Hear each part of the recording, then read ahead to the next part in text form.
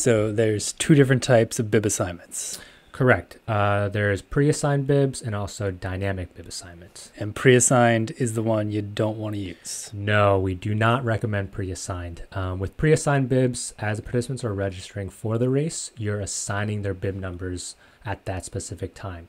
So when they come in and check in, your volunteers have to search for that one specific bib number that you pre-assigned to that participant, and it can take quite a bit of time, and your queue is always getting longer and longer during that process. So these are the races where you end up with the really long lines at check-in? Correct. Yeah, Okay. exactly.